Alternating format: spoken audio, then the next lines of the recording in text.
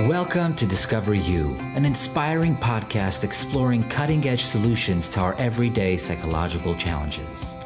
We explore complex mental health issues and talk to professionals, experts, and renowned authorities at the forefront of transformative healing. Our mission is to educate and destigmatize, and to ultimately view mental health as a proactive quest for optimized living and equilibrium, rather than mere crisis intervention. Welcome to another episode of Discover You, our podcast exploring innovative and effective solutions to issues in mental and behavioral health. I'm JD Kalmenson, CEO of Monterey Behavioral Health, a family of dynamic and comprehensive treatment centers in Southern California. I'm excited to introduce you to our two incredible guests today, Jordan Young and Renee Baribeau, who are organizing the first major West Coast Behavioral Health Conference this April of 2022 at UCLA. Here's a little bit of background on them both. In 2010, Jordan's personal recovery and desire to help others pushed him away from corporate business-to-business sales and towards behavioral health care. He began his career in an admissions role at the corporate headquarters of one of the industry's most respected companies. In that role, he worked with over 4,000 patients and their families to coordinate treatment with hundreds of treatment centers around the country and facilitate intervention services. Jordan's aspirations to make a bigger impact on behavioral health care led to the creation of Jordan & Associates Consulting in 2018, whose purpose is to leverage the experience, education, and thousands of connections made in the industry to help treatment centers overcome obstacles blocking their path to success. Jordan's core values are shaped by his relationship with God, his family, and his recovery. He is an avid sports fan, and the only job that can pull him away from behavioral health care is when the Tennessee Titans call to name him their head coach. Renee Baribeau is an author, podcaster, teacher, speaker, and executive who has a strong background in marketing in the behavioral health industry for over 10 years. In her current role at Monterey Behavioral Health, she oversees the marketing department and is a key partner in developing strategic initiatives to continually expand outreach to potential partners, clinicians, alumni, and prospective clients. In addition to managing her creative team, Renee oversees communication between clinical staff, the business development team, and the founders.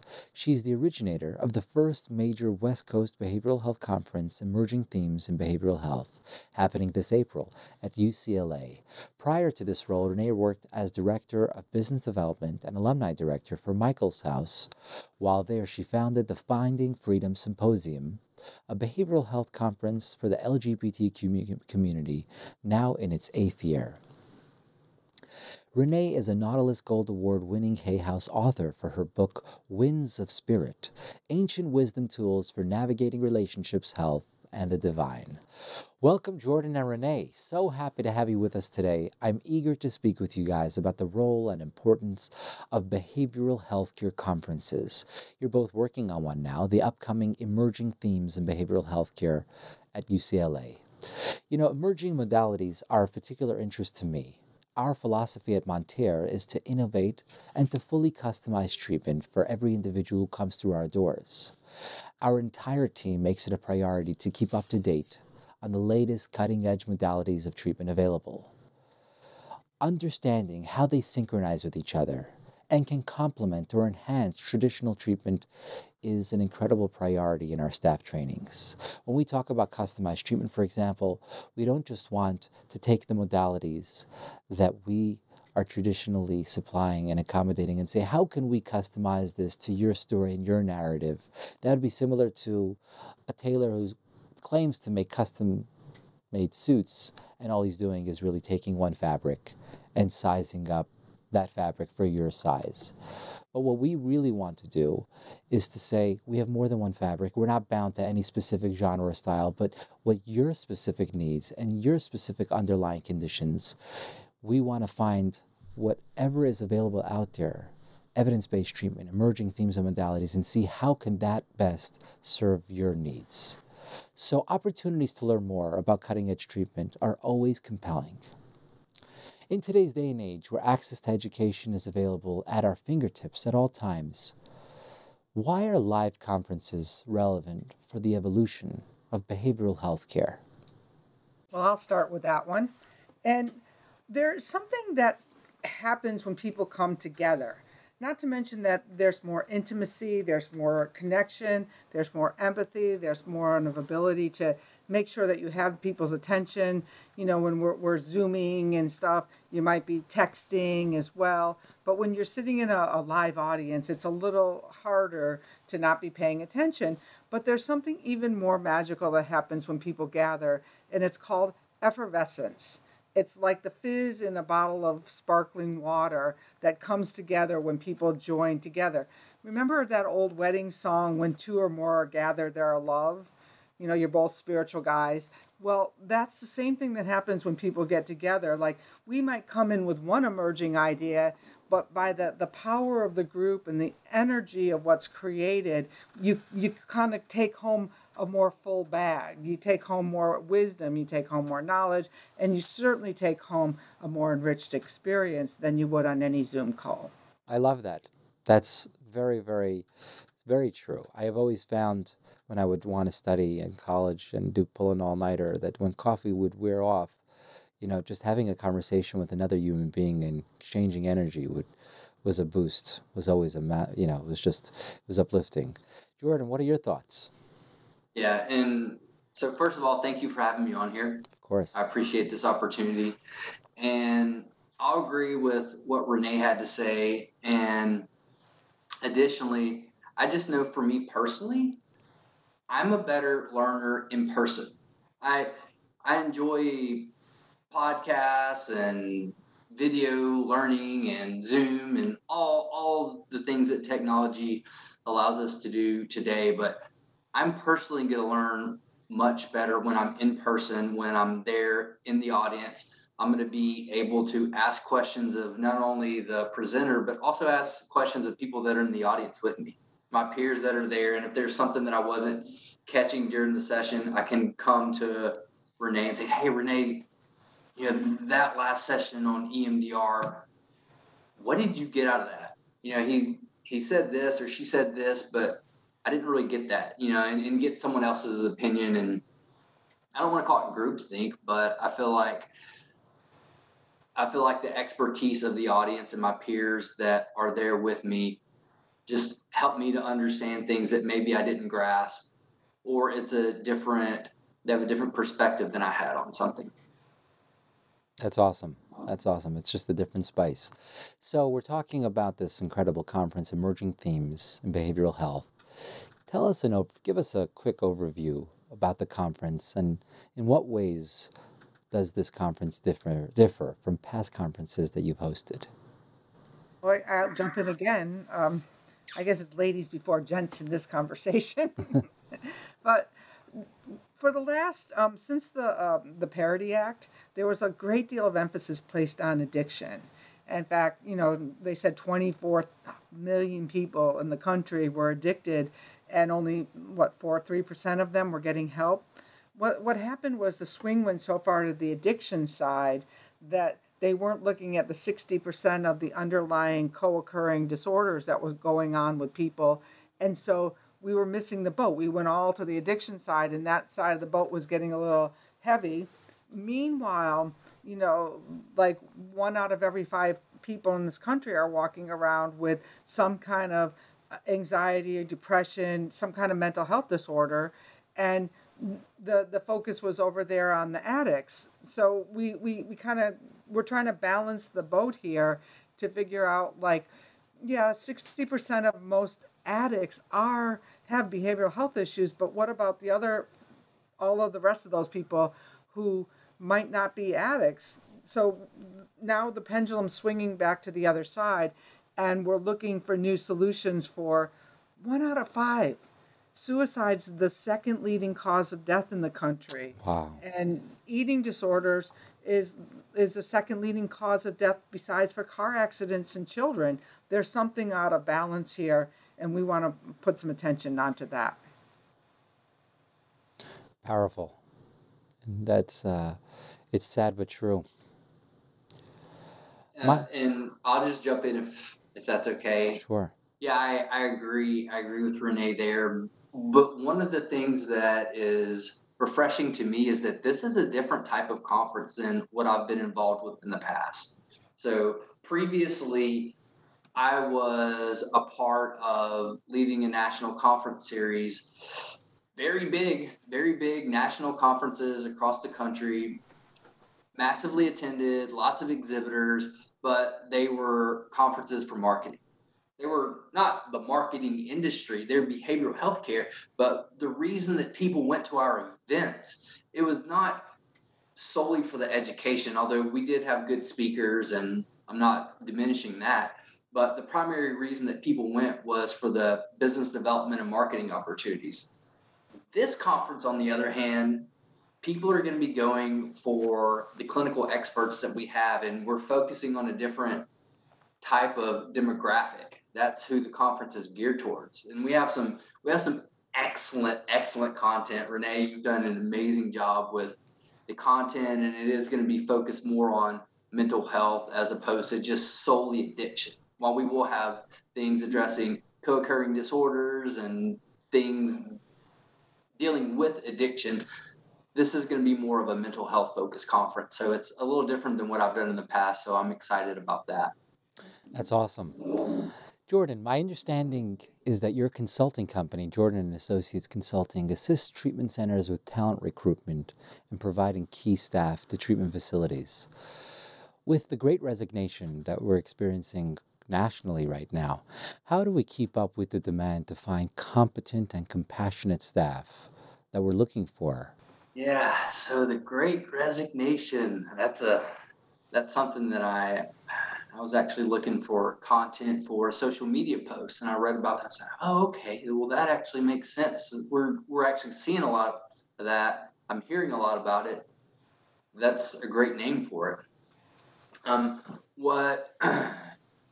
What we're seeing, just a little bit of background, is we're seeing a lot of employees and people in the work staff that are reevaluating their current employer or their employment opportunities. With so many people having been laid off, they're reevaluating what's important to them, because at this point, it seems like the employees kind of have the upper hand. So getting back to your question, a lot of organizations are having a difficult time with hiring because of that, because employees are able to state that they want to work remote. They want to work from home. They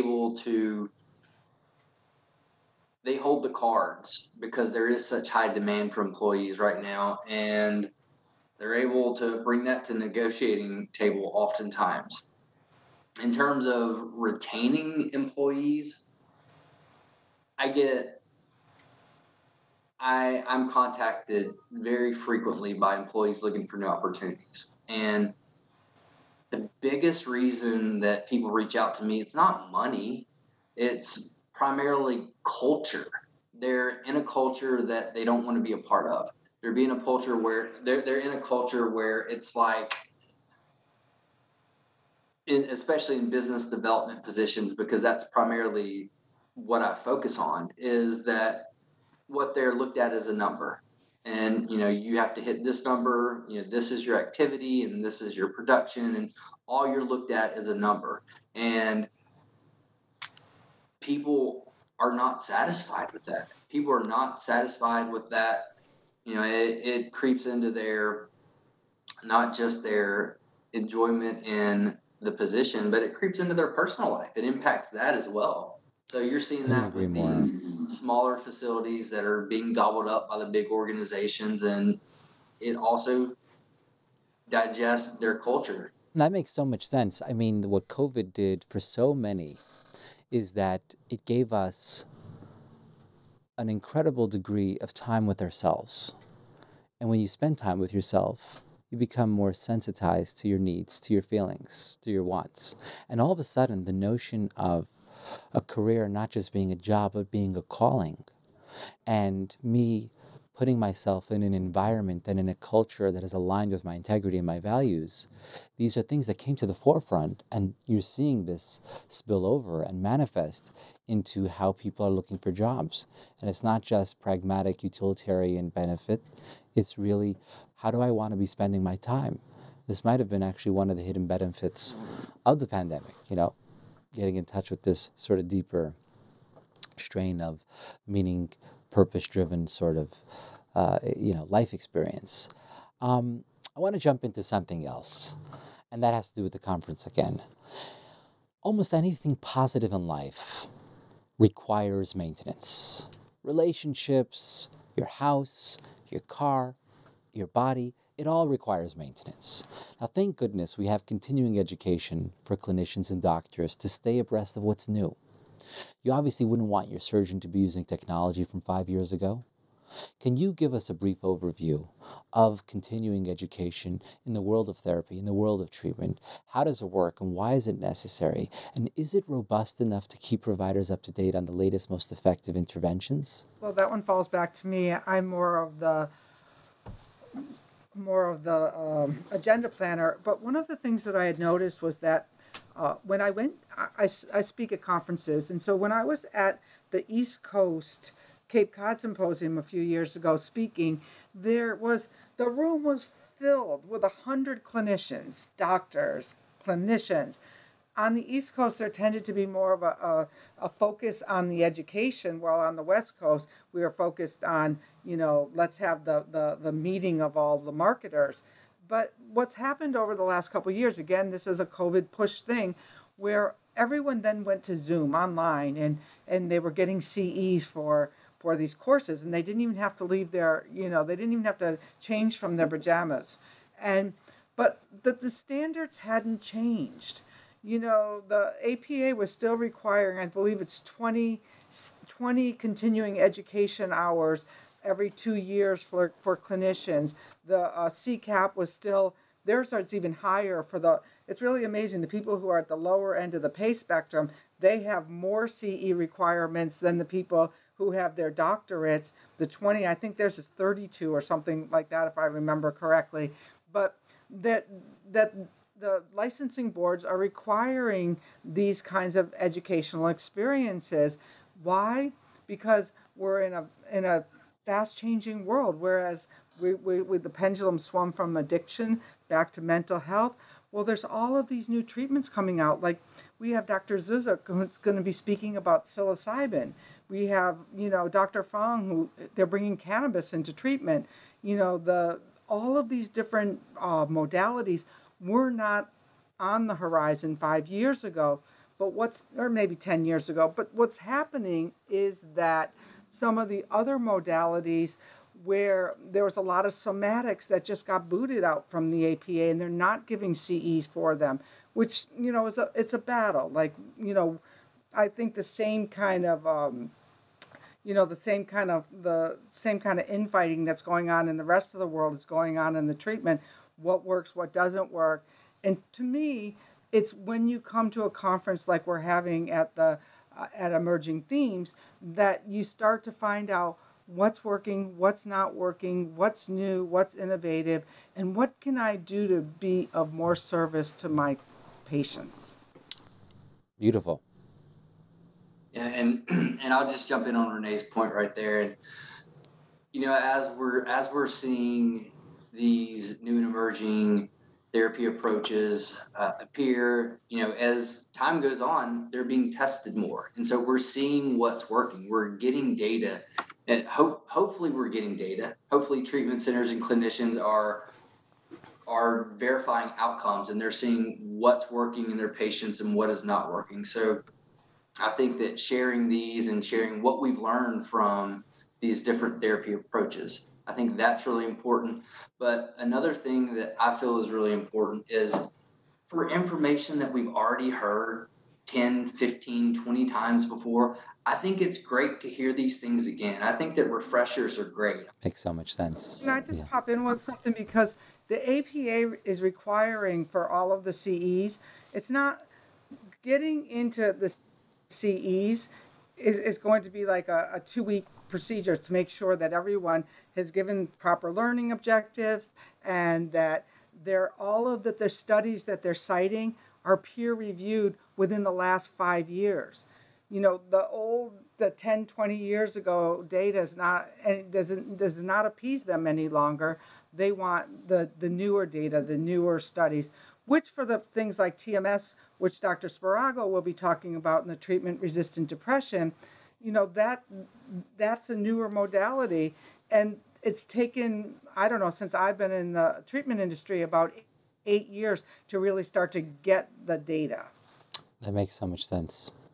I noticed in the upcoming conference the phrases of emerging and evidence-based to describe the treatment modalities that attendees will receive education on. And this has to do with what you were just referencing, Renee. Can you talk about why you feel it's important for clinical educational events to include these types of sessions on their conference agendas? Well, I believe that you need a forum to test your education. You need to come together with other clinicians to find out what's working and what's not working. And in my own book, Winds of Spirit, I had to really go back and find the nature-based path inward, because I kept getting, well, Renee, you can't bring this in. It's not evidence-based.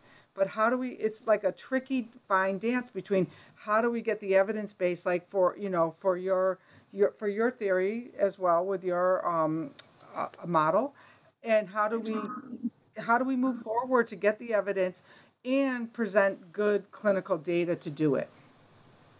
Yeah, that makes sense. The next question I have for you guys is really something that we're all dealing with, the times that we live in.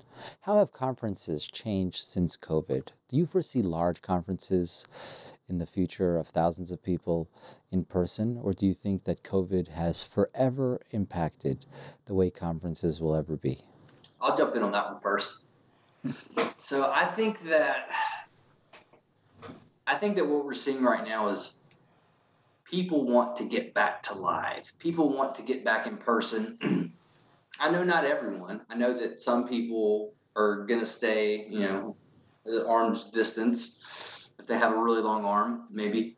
But some people will do that. But I know a lot of people want to get back to in person. Me personally, I'm dying to get back to in person. The reason that I haven't been yet is because I have 2 little bitty babies who I'm pointing to up there, and it's just difficult to get out of the house. But I know a lot of people want to be back live and in person. And so I think that there are some positives from it. I think that the online learning, I think that's great. I do. I think that it's great. And I think that we're going to see online events continue. I think that obviously they're going to diminish from what they were in 2020 and the majority of the year last year. But I think we're also going to see more hybrid events as well, with a combination of online and in person. But I don't feel like online will replace in person. I think in person will come back, and it may be ebbs and flows where conference attendance is 85 or 90% of what it was pre-COVID, but then we get another strand or whatever, and it goes back to 50 or 40%. So I think that we just have to be, I think as a society, for people that want to go to in-person events, they have to be prepared for that, okay, this is a great time to go now and let's go. But there may be times coming up in the future where travel is going to be more restrictive, or in-person gatherings are going to be more restrictive. But for those of us that are comfortable being in an event in person, now is the time to go. And I think that we'll see that in our attendance numbers this year at this conference, and then hopefully for all other conferences for the remainder of the year. I love that. And looking forward. I can pipe in too. I can tell by our own personal registration for this conference, so far, it's all clinical. Whereas an event that Jordan and I used to run, we'd have all the marketing people, and then they'd bring a couple of people with them.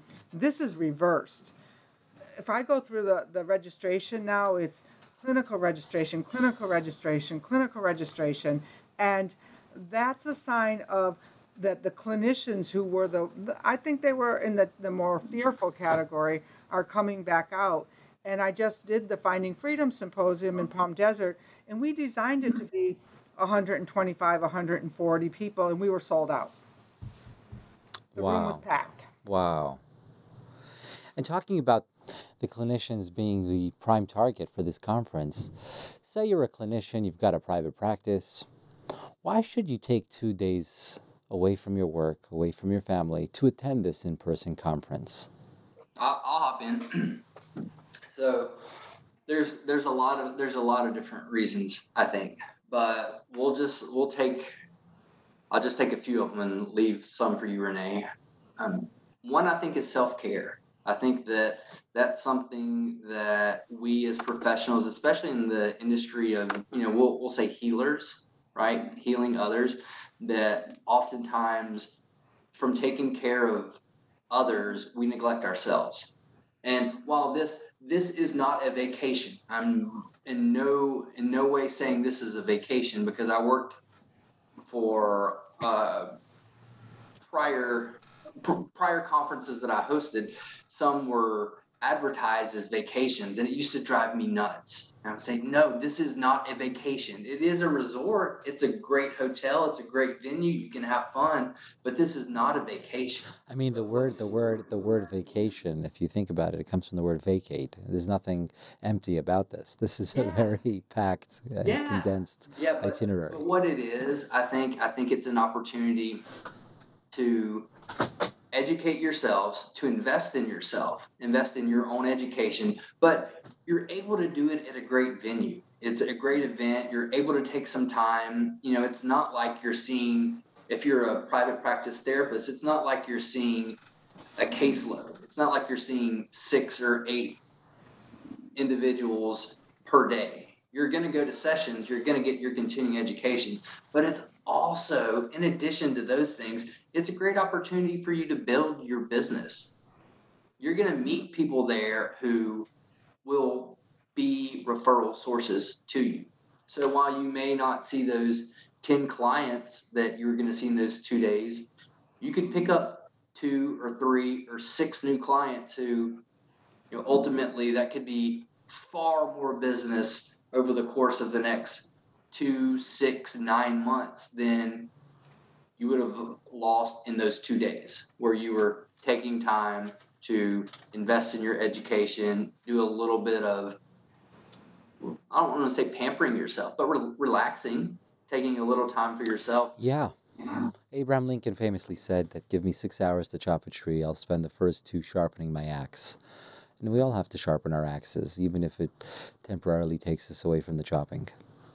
I'd just like to pipe in on this one to say, like, where else are you going to be in a room with Dr. Fong, Dr. Zuzuk, Dr. Luckner, Dr. Sparago, our own Dr. Shaywitz, and then New York Times bestselling author Catherine Woodward Thomas? I mean, you could go around collecting them, but here you're going to have lunch, or you're going to have that interactant, that effervescent, that sparkle that happens when you're in the presence of genius. Love it. Thank you so much for your time and all this really helpful information. And for anybody that's interested in more information, how can they find out more about this? What details can you provide that they would need? Well, you can go to the website. It's emergingthemesbehavioralhealth.com. You can certainly look below in the comments, and there will be a link to email me if you're interested in sponsoring and showcasing your business, or if you're interested in attending, for sure. Just go to the Emerging Themes in Behavioral Health. We also have an Instagram account and a Facebook account, or go over to monterebehavioralhealth.com and you'll find out more about the conference with links there. One more thing, Renee. Yes. There is, in addition to attending and sponsoring, there is another chance for people to get involved. So we do have an interactive session, I think, on Friday, the second day, where... Thursday. Just kidding. Thursday, the first day, where you can... We'll say you can pitch your emerging therapy approach, or if you have something innovative related to mental health, whether it's treatment, therapy, marketing related, where you will get a chance to present that in front of the audience for a period of 10 to 15 minutes. So we have links where you will submit a form, and you can be involved at the conference by presenting as well. That sounds That's really one exciting. that we're both really excited about. Wow. Wow. The Shark Tank of emerging themes. Love it. The Shark Tank of mental health. Yes.